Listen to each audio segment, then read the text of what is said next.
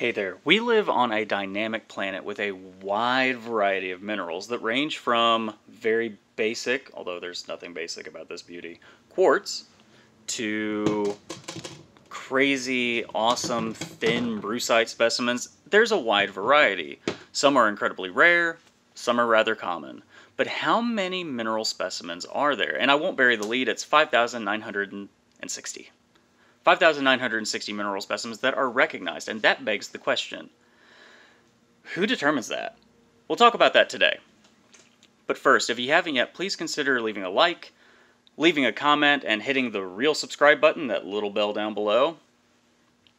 It tremendously helps the channel, and we are fighting against the algorithm hard, but I need your help. Anything helps. Sorry, this is completely unedited. This isn't my video that I had planned for today. Unfortunately, there was an issue with video syncing, and it didn't render right, and it took 2 hours to render before, so I have to do it all over again. It wasn't ready for today, so I'm having to do this all on the fly. Also, Mineral of the Month Club, I'm not going to tease you all about what the mineral is going to be this month.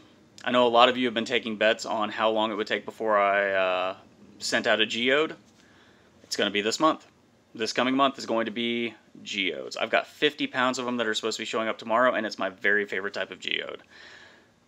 I'm incredibly excited. I'm going to have some other purchasing options as well, aside from just the description. We're going all out this month. I hope you'll be a part of it. So, 5,960 recognized mineral specimens. Who recognizes that? It's the IMA, or the International Mineralogical Association. Let's discuss what a mineral is first. A mineral is an element or a chemical compound that is normally crystalline and that has been formed as a result of geological processes. The IMA, or the International Mineralogical Association, that's their definition, was founded in 1958. And it's actually a conglomerate of some 40 mineralogical societies around the world. The one that's in the United States is the Mineralogical Society of America. And these 40 societies will meet relatively often, discuss new minerals that have been found, determine if it actually is a mineral or not. They will discuss nomenclature on minerals that need maybe more distinction. But their purpose, and this is their goal as stated by them, is to promote science and to standardize nomenclature of known minerals. But the IMA has been around for quite a while, and this is an example of a mineral that received a nomenclature change within the last few years. This is stilbite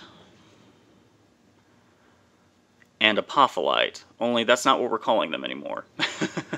Stilbite has been recently considered a series of minerals. So this is stilbite Ca, meaning that it's a calcium-rich form of stilbite. And this is fluorapophyllite K, or a potassium-rich version of fluorapophyllite, which is a version of apophyllite. It's also a series of minerals now. But without the IMA, we wouldn't have these kinds of classifications and standardization. The standardization is taking some time. You know, there are some classic minerals that probably won't receive much of a standardization update because they are classic or historically significant minerals. But as far as standardization is concerned, there is a bit of a need for it in the field. And it does push back against some gimmicky marketing stuff as well. But I digress. What do you think? And how many minerals do you think are actually out there? We haven't even talked about interstellar minerals or anything like that. Also, there are new minerals being formed all the time. This, by the way, is September of 2023. If you watch this video in a couple of years, maybe it'll be 6,500 recognized minerals. I don't know. But anyway, you all have a wonderful day. Thank you so very much, and please consider liking and commenting. It tremendously helps the channel, and I hope you have a good day.